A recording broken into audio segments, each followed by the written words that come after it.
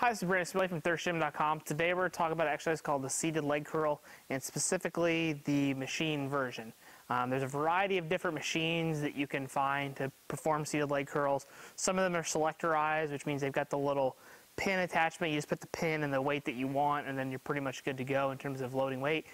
This is basically a plate-loaded version made by Hammer Strength. This is personally one of my favorite versions of seated leg curls. And the weight comes over here, so there's a little attachment over there for the Olympic-sized plates. You just put the plates over here and add it up till you ever get to whatever weight that you wanted. One of the main things on the seated leg curl is to make sure that your axis of rotation is set at the knee joint. So the reason I really like the hammer one is that you can see where the axis of rotation is down here. This is where our knee joint needs to go so that everything is working, operating at the most efficient, and it's not going to bother your knees. If you're too far back, you're going to have a pretty hard lever arm, and if you're too far forward, it's probably going to be easier than it should be. So just make sure that that's lined up. And with this particular machine, and most machines in general, usually the back is what moves. Sometimes you'll find the seat moves, but in most cases not, the back moves. And this one's super easy. It just uses basic physics to lock in. There's not actually anything you have to unplug, but for the most part, very simple. You just move it to where you want, and there's some little lines down here to give you an idea of kind of where you're at if you know you're always on the same setting if you use the same machine relatively frequently. So I know that I'm all the way up on this. I just put it all the way forward. There's also a seat belt. I'll tell you, I've never used a seat belt before, but in case if you want to practice safety, that's there. So to demo this, we get in, sit here. Like I said, I want this to be about where my knee is at. So when I'm sitting back in the machine, I bring my leg up. My knee is about right there with the axis of rotation. And then this handle's nice because when it comes to get in this one, you can actually push it forward to get your feet in, and then you're good to go. Other ones you kind of awkwardly got to get in, but with the hammer one, it's really nice. And it's also good if you want to be able to do some kind of drop sets or things like that. You can actually give yourself some assistance to achieve some extra reps or do some overloads with some eccentrics, things like that.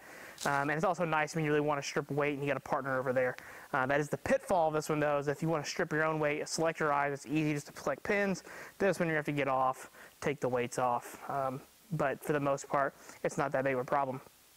But anyways, once you're in here, make sure that this part is down below your ankles. And for this particular machine, this one stops me with my shin. Other ones will come up here across your femur or your quadriceps. And they'll stop here, and then that's how it keeps you locked in. This one is right here, though, on the shins, which is a little bit different.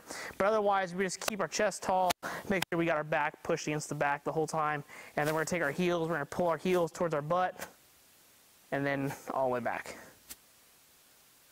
So the only pitfall to this one is after you get all the way here, you can kind of feel that it loses a little bit of that physics, because as you can see, that comes up.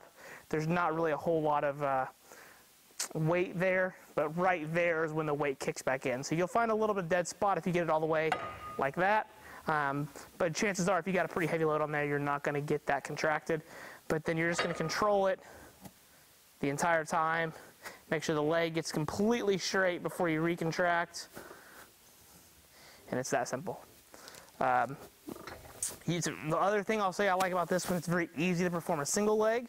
So you can drop your single leg down and perform one leg, and then you can perform the other. Much easier than on some other machines where you have to have one leg hanging out like this. But that is the seated leg curl machine. Very easy. When we program this, usually we're doing 3 to 4 sets of 10 to 15 reps. It's one of our accessory exercises, so we're not like going super crazy heavy on it. For some people that are usually trying to gain a little bit of weight, or powerlifters that I work with, sometimes I'll get them into some 8s and 10s, but usually you're not going to see this performed super heavy. This is usually just some fluff work at the end of your training program to kind of keep some blood flow in the hamstrings and keep the knees good and happy and healthy.